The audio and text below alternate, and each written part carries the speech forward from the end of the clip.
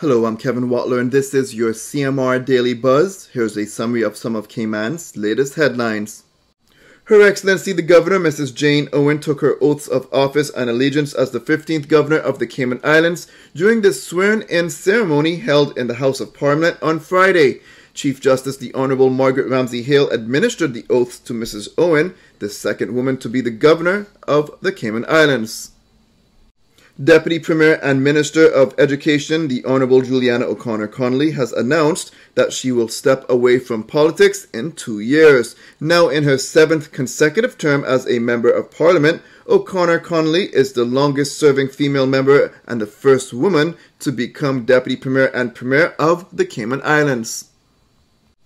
Member of Parliament for West Bay West McKeeva Bush was appointed to Parliament's Public Accounts Committee following a government motion during a special sitting of Parliament on Friday. Mr. Bush, who is currently facing charges of assault before the court, will replace the Member of Parliament for Bordentown East and Minister of Border Control and Labour Dwayne Seymour, who resigned from the committee in April. Cayman's native snails are threatened by the rosy wolf snail or cannibal snail, an invasive snail that eats other snails and slugs. The Department of Environment is asking the public to help find the snail before it does irreversible harm to Cayman's native snail populations.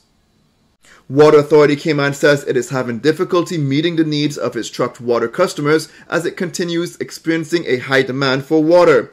Water Authority also explained that due to the high demand, water production plants must be operated continuously with less downtime for maintenance. Now, to carry out maintenance, the plant needs to be taken offline, and when a plant is offline, the volume of water in the reservoir decreases. This means that a careful balance needs to be struck between the continuing operation of the plant and taking it offline to improve production capacity. Now for your CMR weather update, it's brought to you by WG Charters. Sunrise just after 6, sunshine and clouds will be mixed when the temperature is at 87 degrees Fahrenheit and humidity at 62% like the forecast calls for. It will feel like it's in the low 90s. Winds east-southeast at 5 to 10 miles per hour and the sun sets at 6:46. At nighttime, the temperature falls to the high 70s. Looking forward, similar weather conditions are expected. If you would like to know more on any of these stories, visit CaymanMallRoad.com or follow Cayman Mall Road on Facebook, Instagram, LinkedIn, Twitter, and YouTube. That's it for now on the Daily Buzz. Thank you for joining me. Please stay safe and God bless.